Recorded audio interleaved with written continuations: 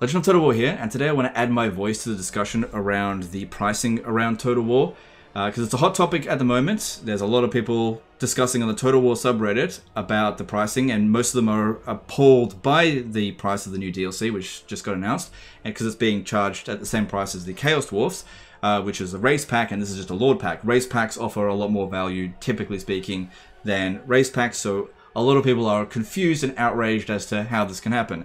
But when you look at this from a business perspective, which I'll try to present to you, you can sort of make a bit more sense to it. Now, I'm not trying to justify what Creative Assembly is doing. What I want to do is try to explain why they might be doing something like this, so you can understand it and then recognize what you can do about it, because each and every one of you has a avenue that you can take so that you can be happier with the situation, which is at the end of the day what I want. I want everyone to be happy. I don't like it when huge parts of the community are unhappy. It's not good for anyone.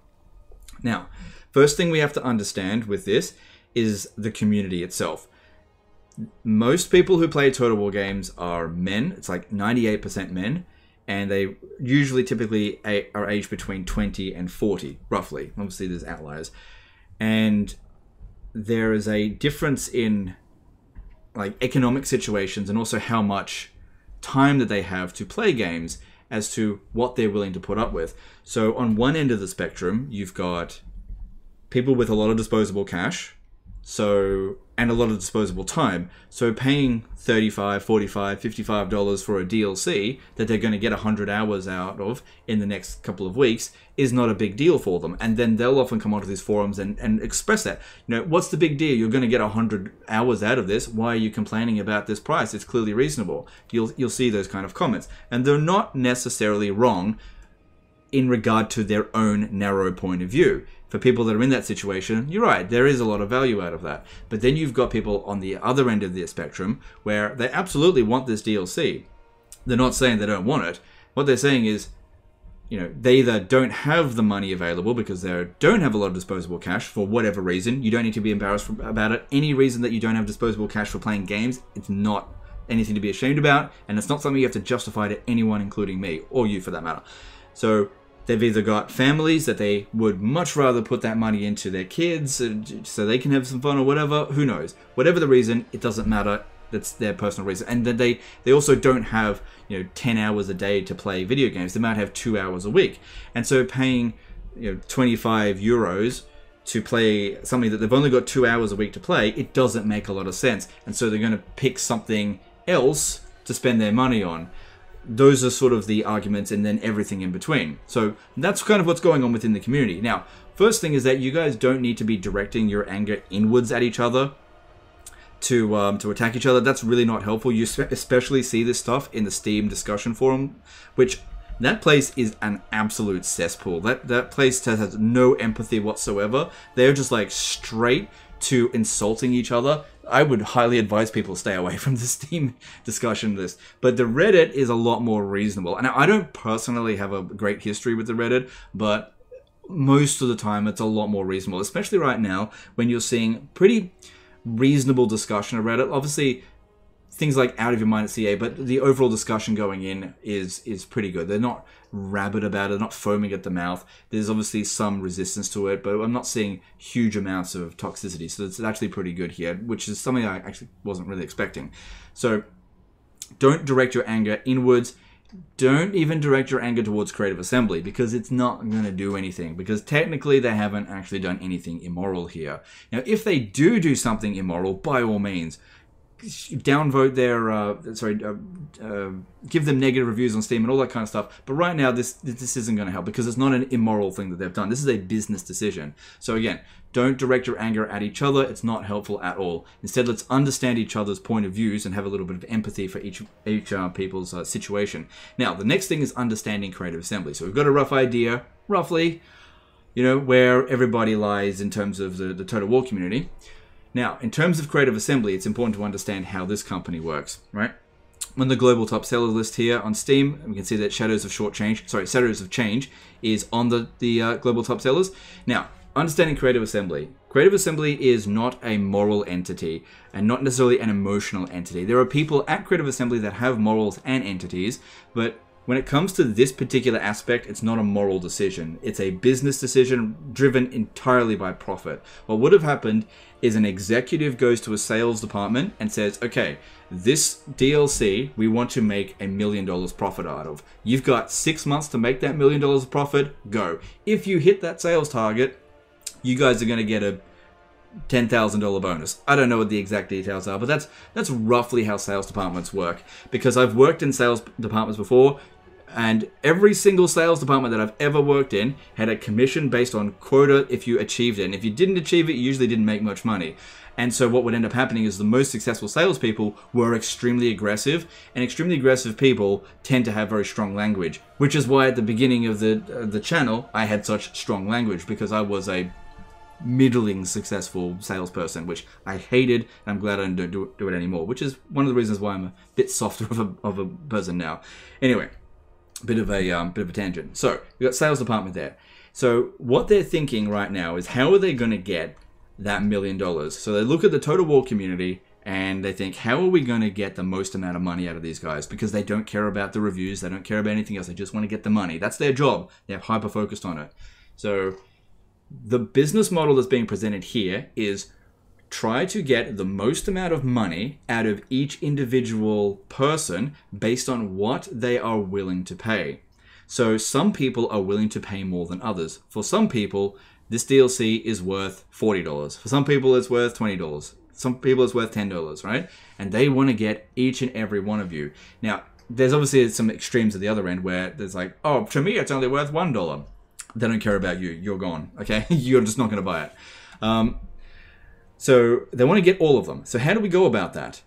All right? So some people think that, okay, if we charge $12, we'll just 100% of the people all at once, right? But then what's happened there is that you've had people that are willing to pay more for this DLC that have ended up paying less. Well, we can't have that. We cannot have people paying less than what they're willing to pay. And since in the past, these people have expressed the desire to Creative Assembly to shut up and take my money, well, who are we to deny them that experience? So what Creative Assembly has done has shut up, they're not talking about why they've done this, and they've put a price that they think some people, a small portion of people, are willing to pay. Now this is probably 10, 20, 30% of the Total War fan base that are willing to pay this amount of price without complaint, or maybe with a little bit of complaint, but they're willing to pay for it. And you can see here that this DLC has pushed pre-orders. It has worked. Some people are willing to pay this price. And of course, you're going to have people on the other end of that spectrum being like, oh, I was only willing to pay $12. Why can't you guys just not stop pre-ordering this shit on day one? You're making it worse for all of us. The thing is, the cashed up people, they don't care. It's like, oh, I'm willing to pay for it. It's no big deal. I'd just rather pay for it now and not worry about it. I understand that, right? But here's the thing. They're still trying to get your money, just not yet. So they set this price, the DLC launches, and then third-party key websites. They give their keys out to third-party sources like Games Planet, and there's Steam sales down the track, like in the winter Steam sale, 25% off, 30% off, usually within the first year. And so the people then who are willing to pay, instead of paying 25 euros, they're willing to pay 19 euros or something like that. Okay, got you. At those sales and with those third-party sites, we've got you. All right, we got your sales there. And then for the people that are like, no, I want to buy it for $12. Well, then a year down the track, when they do a 50% off or a 66% off, that's when they get you. So eventually, over the course of time, they get your money, they get your sale at some point. But right now, they don't want to miss out on the cash cows, on the suckers, on the guys who are willing to pay big dollar for a DLC. That's the stage of the marketing they're in at the moment. Now, in terms of how angry, I suppose, each of you needs to be at this point, largely depends on how insulted you've been by this explanation. You know, do you consider yourself like, honestly, if you're somebody that's pre-ordered this on day one, you should be aware that people are calling you suckers at this point, because what you're doing is you're purchasing something, you're giving money to a company and getting nothing in return but a promise, which people who buy 3 weeks from now will get that exact same promise, except they got to keep their money for 3 weeks. Now, You might think, oh, but holding $30 for 3 weeks is not that big of a deal. And again, that's something that a cashed up somebody would make that assumption. But the reason why Creative Assembly does this is because if they take enough of these sales, let's just say 100,000 of these sales, right? So you got friggin', what, $3 million? No, not really, because Steam takes a cut. And you put it in a short-term investment account and you make some interest off that, you make even more money off of this. So it's even higher priced than it otherwise would have been. Right, so that's why companies push for these pre-orders, because they can squeeze a little bit more money out of you, and every single dollar counts, right? And obviously that was to the extreme there in terms of $1 million. I don't think they're going to get that much at this point. Anyway, so I'm just trying to reconnect to myself here. They try to get you at different stages of what you're willing to pay for it, and none of it is immoral or wrong. It's just that's the particular business model, right? And if you don't like it, the only thing you can do is not play into it. You can purchase it at a sale later down the track, or you can just simply not purchase it at all. The only people that can really enact change on excuse me, on this particular number, it's not the sales staff, because now they've now got the approval to do this stuff. It's actually the people who pre-order on day one. If you guys, instead of pre-ordering on day one, instead waited until it was actually launch day before pre-ordering, Creative Assembly would be left sweating a little bit longer. And that's something that we'll see in another title, which I'll get into in a little bit.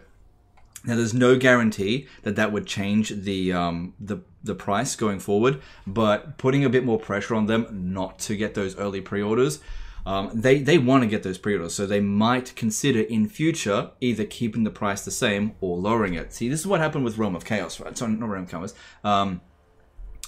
Forge of the Chaos Wolves. People pre-ordered it, shut up and take my money, right? And to such a large degree that Creative Assembly went, oh, we probably could have charged more for this. Well, let's do that on the next one, even though the price is the same, but this is for a smaller product. So every time that you do that kind of attitude, shut up and take my money, Creative Assembly is going to try to push the envelope further, because you've given them permission to do that with your wallet. You're voting with your wallet by doing that. It's not the wrong thing necessarily to do that. Just be aware that that is actually what's going on. Also, another thing, if you're on Mac and you've pre-ordered, just keep in mind that 99% of the time, these DLCs are never ready for Macs on day one. So on 1st of September or 31st of August. Just be aware of that. Just because it's there, I almost always see a lot of negative reviews from people with Macs saying, oh, it says it's available for Mac, but it's not. It's usually a couple of weeks after. Just be aware of that. And that's kind of how the pricing goes. Now, there is upsides and downsides to doing it this way. The upside is that you get the most amount of money from your limited amount of player base. The downside is that it leaves people, especially on the other end of that spectrum, with a bad taste in their mouth. Feels like having someone's dick rammed down, right? And it doesn't feel good. Now, when you trade goodwill for money, that has a negative impact on the community, because people talk to other gamers. This is a very social media environment, right? And a lot of the times you can get new players into a franchise through good word of mouth. Now, if you are running a racket, like you've got one game, that's it. You're only ever going to make one game. Fucking scam, it doesn't matter. If you got bad rep, it doesn't matter. You just move on to the next single standalone game sort of thing. But if you've got a franchise that has prestige on that name, like Madden, for example, or Total War Warhammer, or just Total War in general, you would want new players to come in and buy your old catalog of games, and also to buy your future catalog of games. And the way you do that is by impressing them on the game that they found you on, and by implementing goodwill. Now, the way that people can find that is by word of mouth and just good positive reviews, hearing good things about it. And you see that kind of thing happening right now with Baldur's Gate 3. Now, it's a game that I haven't purchased, a game that I wouldn't normally purchase because I'm not actually interested in Dungeons & Dragons. But I have heard so much good things about Baldur's Gate 3. It's got 500,000 concurrents. I've heard good things about Larian Studio. I've been teetering on the edge of like buying their games for a while, that over the next couple of days, as soon as I can find some time, I'm probably going to purchase 2 copies of this so that I can play with my wife as well, because I've heard such good things, even though it wasn't actually on my to-do list, it wasn't on my wish list, but I've heard such good things about it. They're generating goodwill. And so that's one way that they can actually increase their profits, by growing their player base.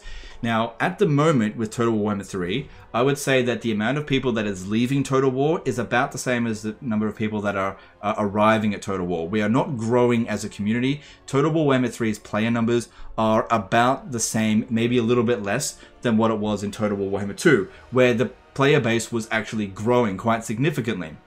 And this is largely because Creative Assembly keeps pissing away all of its goodwill. You know, there's so many issues that are being left unaddressed. They keep doing things like price hiking. These were things that were not really going on in Total War Warhammer 2. So it's a very big shift in attitude, and we're seeing that attitude reflected in the responses of both like the people who are playing the game. I've noticed it definitely, but also in the people in the community that are leading figures, people who are like YouTubers like myself. You will have noticed that there is a big shift in conversation, in tone, into how I talk about Creative Assembly now compared to a few years ago, and that's because my opinions of them have changed.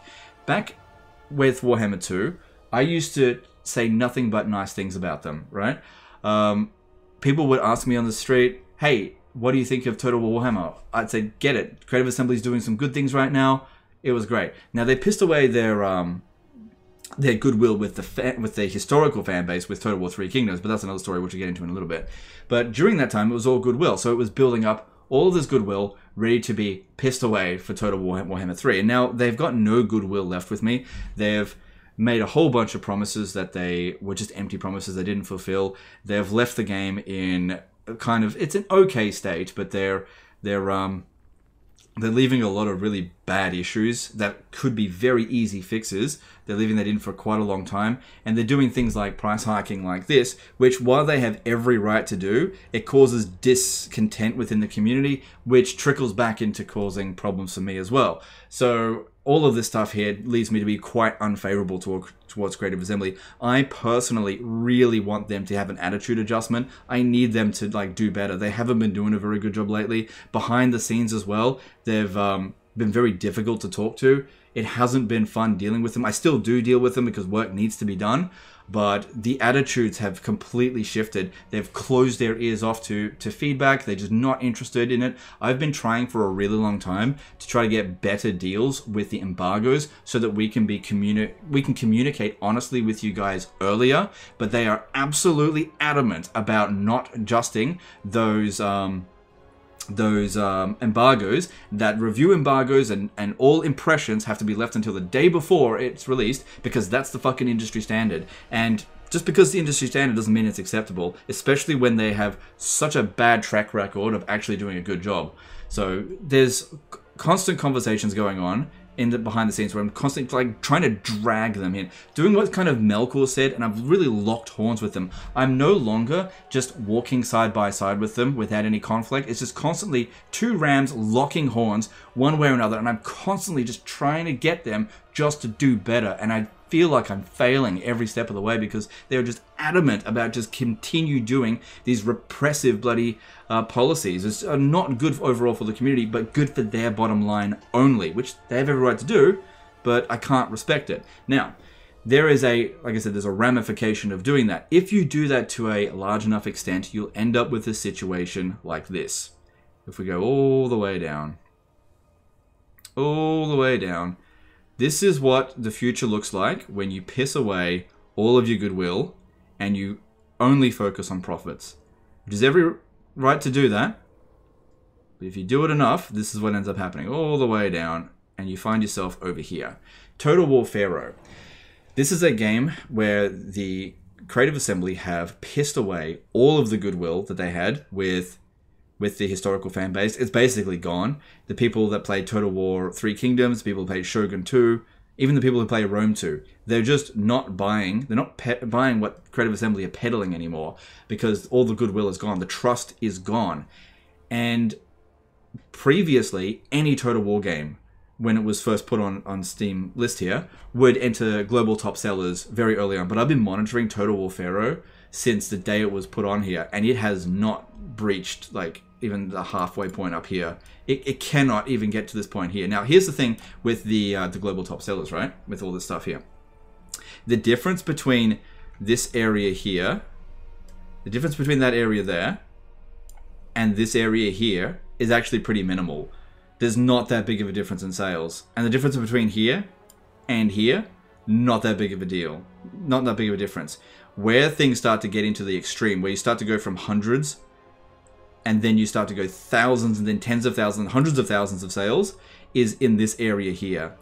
In the top 10. This is where this top 10 here would probably have more sales than the previous 1,000 before them. So the fact that this is here, where is it? Total War Pharaoh, this is probably pushing dozens, if not 100 sales in a short period of time, and for this to be in this position here. That is not good for this particular game. Now, there's loads of different reasons why this could be happening, but you've got, let me go through some of them, right? You've got an extremely egregious price hike with this. This is the most expensive base game for a Total War game. This is more expensive than Total War Warhammer 3's base game. Now, here's the big question, right? Do you think that Total War Pharaoh and Total War 3 Kingdom, just the base game alone, offer similar value? There is no way in hell, no way in a million years that you would ever think that Total War Pharaoh offers as much as Total War Warhammer 3. The only advantage that Pharaoh has over it is that it's a historical title over a fantasy title. So that's what it's entirely capitalizing on, which you can see here doesn't appear to be very much. The people who say, shut up and take my money, they appear to be absent. Now, what could be happening here, and that's good if it is that a lot of people actually do want this game, but they're withholding their pre-orders until the very last minute. And if that's the case, I applaud you for doing that. You're probably making Creative Assembly sweat bullets. It's exactly what you should be doing. And you may end up getting better as a result from this, especially in future titles. Creative Assembly may consider, whatever their next Total War game is, not pricing it any higher than this, because this one wasn't able to capitalize on those suckers, because the suckers aren't there, they're gone, right?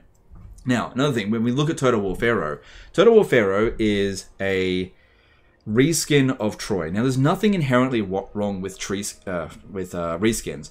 For example, Legend of Zelda Tears of the Kingdom is such a reskin of Breath of the Wild. They reuse so much of the same assets, right? But I have absolutely no problem with it, because the foundations made in Breath of the Wild, and this might be lost on some people because maybe they haven't played it, but you should play it. It's amazing. Get your wife's boyfriend to buy you a Switch. Breath of the Wild is amazing. It's a 10 out of 10 game, and then Tears of the Kingdom just builds on top of that. So you have an amazing foundation, and then you can reskin it. And there are plenty of other games that have done this, and it's totally fine. But when you have an initial foundation that is completely flawed, then you can't really build a pyramid on top of a cracked foundation. It's kind of ironic that we've got Total War Pharaoh for that, right? And Troy is a cracked foundation. The campaign side of things is fine. There's no issues with that. The bartering system is good. The way that the AI acts is kind of stupid, but that's the case with all Total War games. But the campaign side of things is fine. But the battle side of things with Total War Pharaoh is almost unanimously considered one of the worst battle experiences across any Total War game. And you've imported that situation straight back into Total War Pharaoh, and maybe even made it worse, because the impact of any of the decisions made on the battlefield, it feels so limp noodle, where certain tactical advantages you might have in unit matchups, where it might have like a 10% bonus versus swords or whatever, those bonuses are lost immediately as soon as you play on higher battle difficulties, where the weather system is just a gimmick, where it just applies to the entire battlefield and everybody is affected by it equally, in which case it may as well just not exist in the first place. If it's like, oh, every unit is going to be 10% slower, or every unit is going to take a slight amount of damage, or every unit is going to have 20% less range. Well, it's going to affect every unit, right? That it applies to. And so it ends up having very little impact. There's no way to have it work on just one side and not the other side, because all sides are used to fighting in the desert because it's a fairly isolated area. These are systems put in place that have no real impact, and so they're relying on gimmicks because the game has no actual substance itself. If you have a look at what units are available, it's just melee infantry, which, swords, spears, axes, which are basically just rock, paper, scissors of each other, which, again, will be thrown out the window as soon as you up the battle difficulty. Then you've got missile units, and then you've got chariots. And that's it. There's no cavalry, like horses. You got no single entities, which, by the way, it shouldn't have single entities. But you don't have a lot of variety. You're not going to be fighting different battles over and over again. The cultures appear to be mostly the same. They've got different tags on them with different stat bonuses. Oh, this guy here has got extra ammunition, but this guy here has got extra melee attack. You know, these are insubstantial bonuses, insubstantial differences. Where you take Medieval 2, for example, you've got England. England has a lot of units with archers that have able to deploy spikes, and if you play as France, you got none that can do that. Actually, there might be one that can do that. It's been a while since I played it. Or if you play as the Holy Roman Empire, Holy Roman Empire has got no archers, but they've got really heavy infantry, which are bugged, and it's a great game still.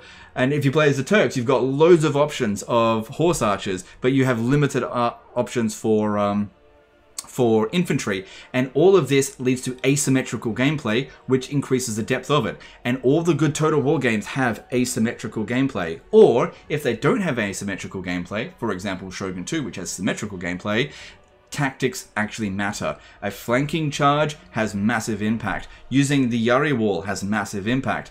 Archers, good against sieges, but otherwise relatively low impact.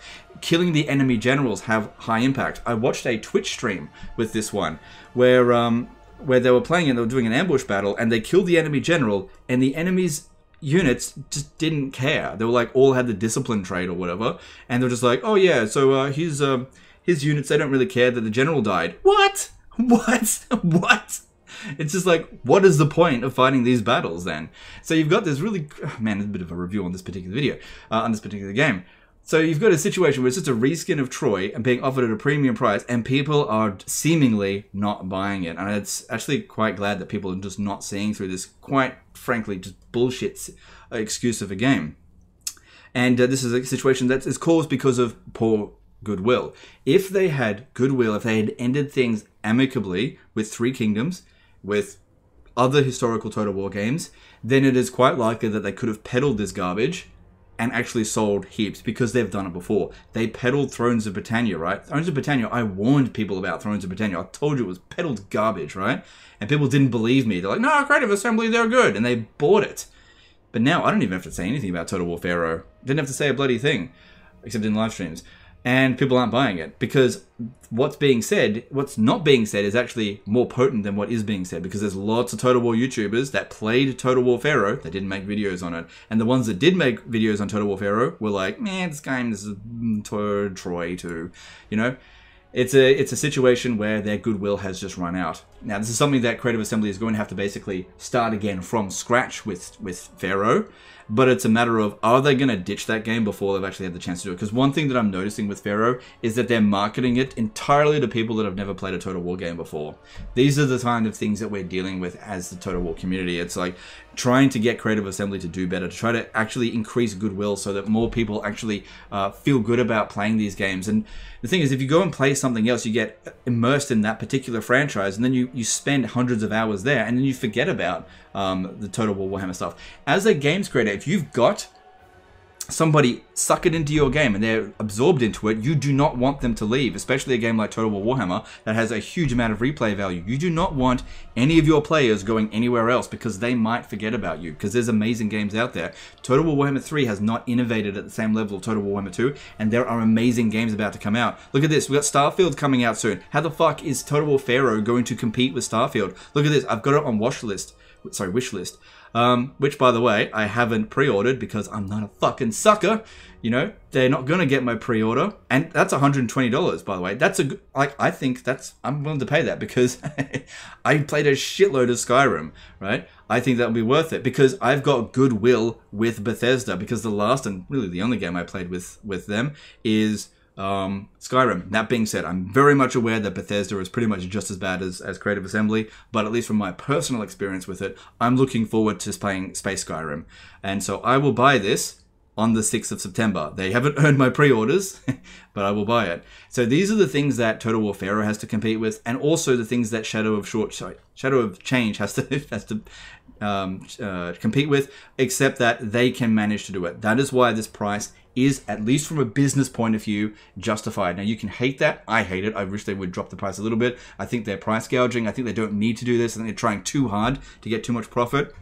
But from a business point of view, they're not doing anything wrong. And if you're upset by this, I'll do my best to help you to try to find some good deals. Maybe I can manage to get some free keys from somewhere. I don't usually like doing giveaways, but obviously this stuff is a bit of a sore point. I don't want people turning away from Total War Warhammer because I'm worried you're not going to come back. Because this is the thing as well. If I ever turn away from Total Warhammer 3, I'm worried I won't be coming back either. Kind of like what happened with live streams. Anyway, that's the end of this one here, guys. Let me know in the comments below what you think of all this. Remember, it's most important thing is to be kind to one another. That if you're from a different perspective, you know, if you got a cashed up situation, you got loads of free time, don't be picking on the people that don't have that much time, and vice versa. You know, the people who are pre-ordering it on day one, understand that some people just don't give a fuck, and you can't force people to give a fuck. You just can't.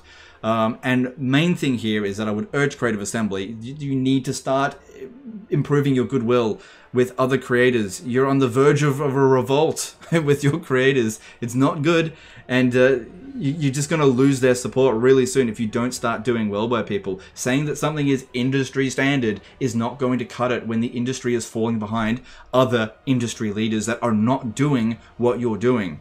So I would urge you to improve, be better.